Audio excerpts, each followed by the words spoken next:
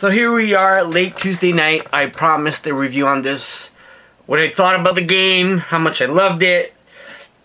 Was it good? Was it bad? You gotta give it some time. You gotta play 2-3 hours in. At first it feels redundant, repetitive, unoriginal, and you're like, oh man, no way they messed up another Fist of the North Star game. Fist of the North Star game in the past haven't been that great. I always wished for a open world RPG type of Shenmue crossover, you know, Sega input goodness. Well, guess what? It's all that. It is all that. It is a masterpiece of a Fist of the North Star series game. It is the best Fist of the North Star game ever.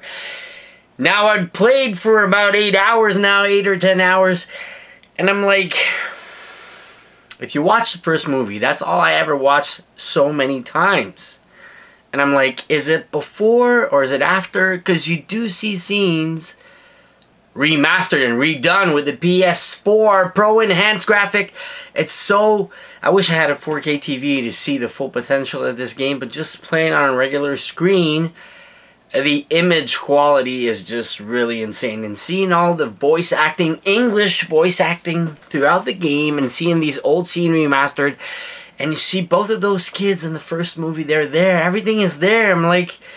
in the timeline, to me, thus far, it feels like it's after the first movie. But I might be wrong. I gotta play some more. It is open world. You can customize your car. You can drive around.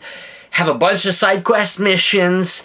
Do all the battles you want. Do the Fist of the North Star action fist punch like crazy, like you want. You're pressing that square circle.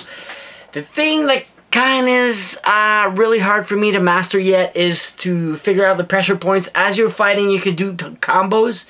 First and foremost, when you start the game, the character has an upgrade tree and has many possibilities. To make the game more enjoyable, might I suggest upgrading the skill tree where you can do more combos, more different moves. Because at first you're like, man, he's just doing 2 moves and this is kind of boring. But after that, you unlock more skill points and you upgrade the skill tree, and Kenshiro gets as powerful as he is in the anime movie. It's just so good. I'm really happy with it. I am going to play through it and finish it totally. I don't know how many hours total, but there's so much stuff to do.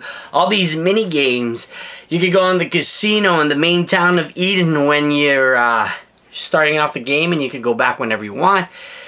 Boss battles are epic. You know, in the movie you always had these big chunk of guys, and he was so tiny you could just punch his way out. It's a bit harder, but still very fun, very unique.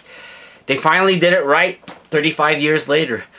I think it's about 35 to 36 years when the first movie came out. They did a bunch of games, but they never grasped my attention and the lore and the story and the love for the game. They actually grasped it in this. You can forget about all the other games. This is the first and the best there is.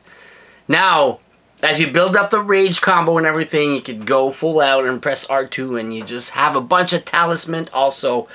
That is the whole point of this. People have been saying, play with these characters, and I had comments on other videos. I'm like, no, this are the power-ups. Talisman are scraps you pick up throughout. It's like combination, just like Monster Hunter, looking for pieces to build power-ups, but these can be used in battle. They make you more powerful. One has like ultimate defense. One gives you ultimate, like, right away rage combo without even charging it up. Yeah, there's a bunch of power-ups, and all these can be available if you buy the Super Launch Edition bonus. They're available right off the bat, but you need the elements to build them. But they're very helpful. So I gotta say, must buy, must own. It's a masterpiece to me. I always love the movie so much. 30 years ago, it was one of my favorite and first anime, and this game just rocks. You're walking around open world, and like I said, unlock more combos at first, because it kind of gets boring. It only has 2 moves in the beginning, but if you upgrade, there's 4 different upgrade trees, and you have to really focus on the skill tree, the first one on the left. Put all your orbs in there, then you can go with the other ones. So you gotta go try it. If you're a fan of this series, it's gotta be a must buy, must own. No questions asked. It's really that good. I loved it. Don't forget to thumbs up the video. Have yourself a great night. Thank you for your patience. I really waited on this one because at first glance I wasn't inspired, so I had to play more into it. But it's good. So I'll see you soon. Have a great night.